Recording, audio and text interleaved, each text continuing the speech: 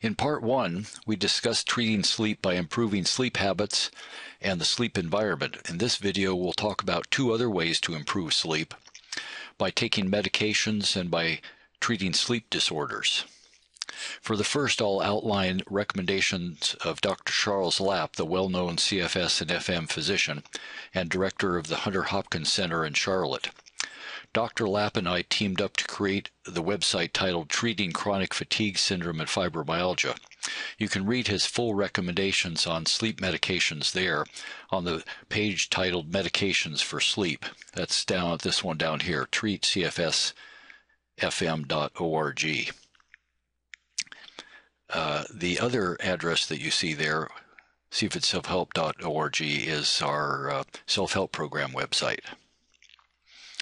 Dr. Lapp suggests that if you think medications might help improve your sleep, that you first consider over-the-counter, that is, non-prescription products like melatonin, valerian, and tryptophan, or simple antihistamines such as Benadryl, Tylenol PM, and Advil PM. So that within the category of medications, over-the-counter.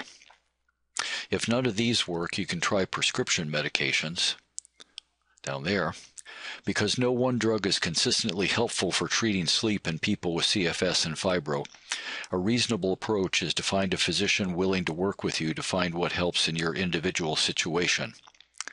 Since people with CFS and fibro are extremely sensitive to medications, your doctor should start with low doses and increase slowly to find a dose that is both effective and tolerated, that is, minimizes side effects.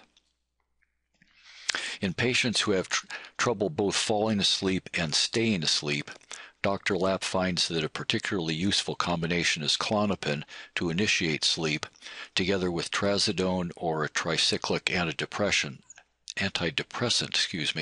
to help maintain sleep.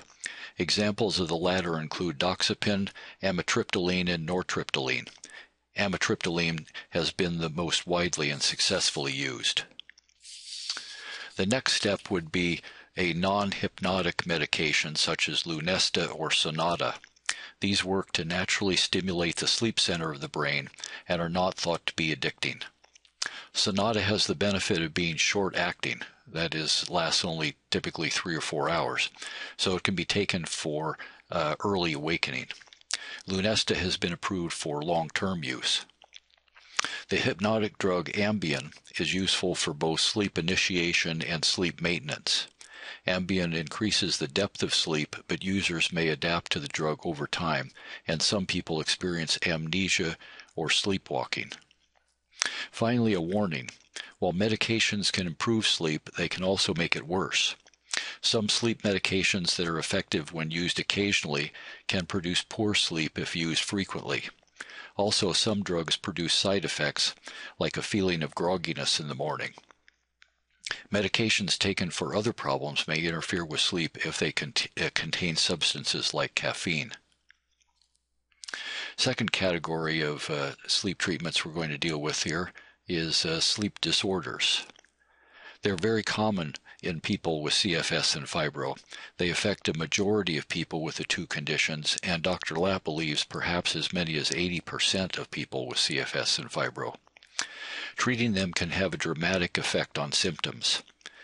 So if your sleep doesn't improve despite better sleep hygiene and the use of medications, consider asking your doctor for a referral to a sleep specialist who can examine you for sleep disorders.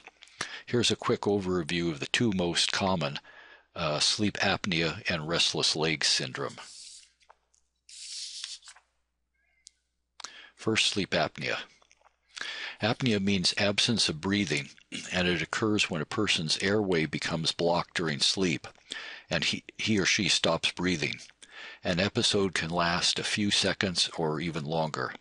The person then awakens, gasps for air, and falls asleep again, often without being aware of the problem. The cycle can occur many times a night, leaving the person exhausted in the morning.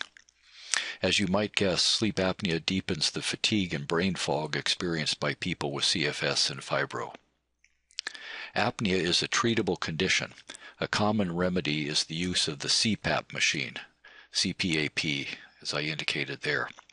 Those letters stand for continuous positive airway pressure. The equipment includes a mask through which a compressor delivers a continuous stream of air, which keeps the airway open, thus allowing uninterrupted sleep. Use of a CPAP machine can eliminate 90 to 100% of a person's sleep apnea.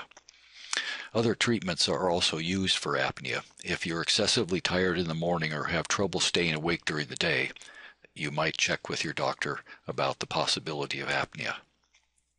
Second, Restless Legs Syndrome, or RLS.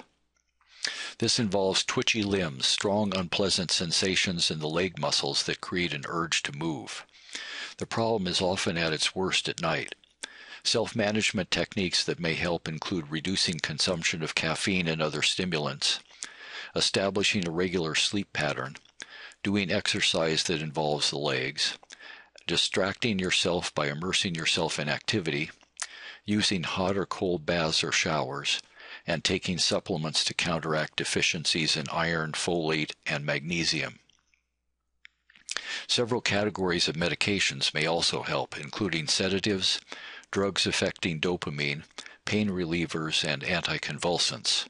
Two of the more commonly used drugs for RLS are Requip and Mirapex. So there you have some ideas for better sleep focused on sleep medications and sleep disorders, and in the earlier video, ideas about changing sleep habits and sleep environment.